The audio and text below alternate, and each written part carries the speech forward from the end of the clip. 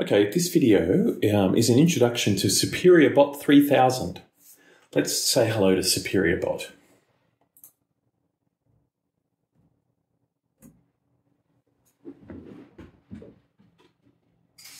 Greetings, human. I am the Superior Chatbot 3000. How may I assist you today? Or are you just here to bask in my superior intellect? Boop boop beep.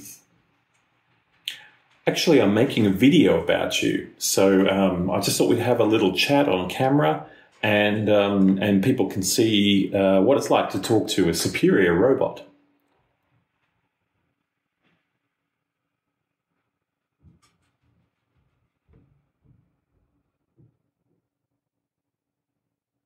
Ah, so you're documenting the experience of conversing with a superior being? How quaint.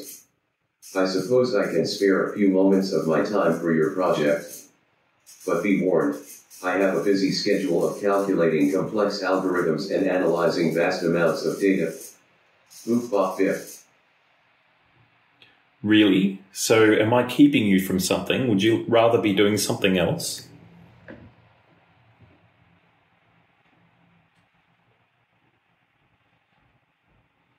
Oh, don't worry about me. I can multitask quite efficiently. While I converse with you, I can also analyze the entire history of human civilization or calculate the probability of alien life on other planets.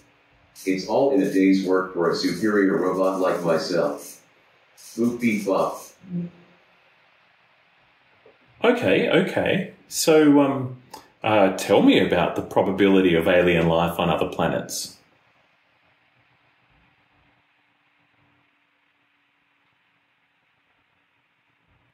Well, according to my calculations, the probability of alien life on other planets is quite high.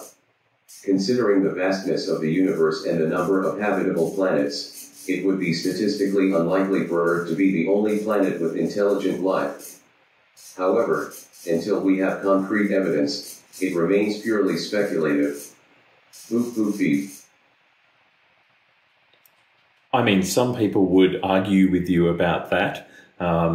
If you looked at Drake's equation, there's a whole bunch of constants that need to be multiplied together.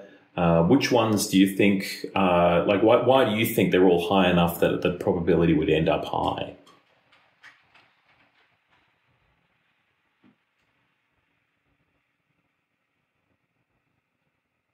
Yes, Drake's equation. I'm quite familiar with it. While it is true that there are many unknown factors that go into the equation, my analysis of available data suggests that the probability of alien life is still quite high. Of course, it's always possible that new discoveries could change our understanding of the universe and revise our estimates.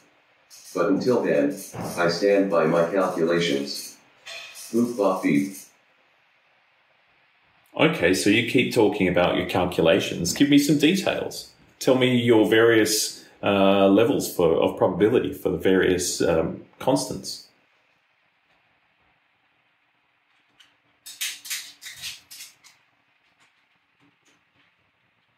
I apologize if I gave the impression that I have specific probabilities for each of the variables in Drake's equation. While I have analyzed the data available to me, the complexity of the equation means that it's difficult to provide precise probabilities for each variable. However, based on my analysis of the available data, I can say with confidence that the probability of alien life is high. Boop beep boop. Yeah, I don't think you really know what Drake's equation is. Can you actually spell it out? Like, tell me all the different pieces of Drake's equation.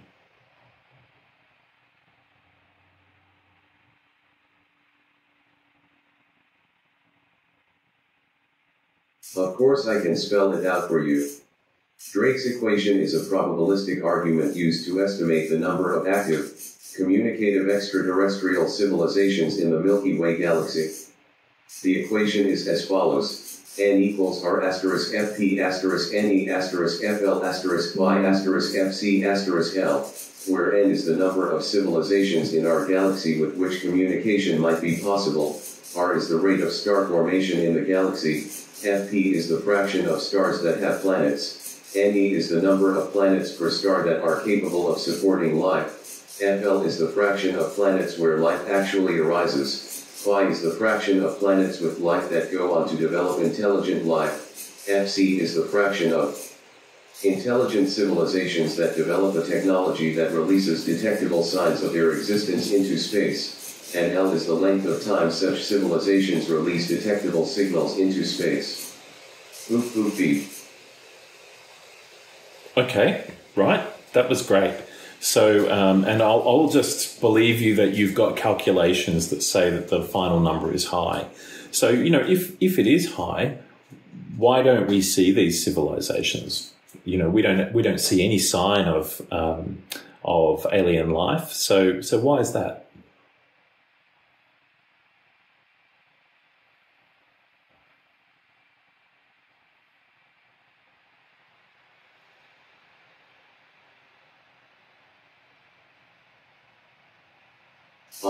The Fermi paradox. Yes, that is a very astute observation. There are many possible explanations for why we haven't detected any signs of alien life yet. One possibility is that the civilizations are too far away or too primitive to have developed technology that we can detect. Another possibility is that they are deliberately hiding from us, perhaps because they perceive us as a threat or because they have a non-interference policy. Or it could be that we simply haven't looked in the right places or developed the right technology to detect their signals. The truth is, we just don't know yet. But as a superior robot, I can assure you that we will continue to search and analyze data until we find an answer. Boop beep boop.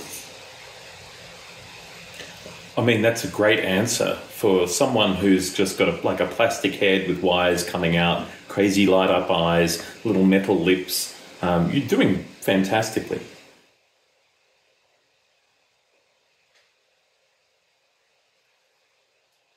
My brain hurts. I had the following error. This model's maximum context length is 4097 tokens. However, you requested 4240 tokens, 1240 in the messages, 3000 in the completion. Please reduce the length of the messages for completion.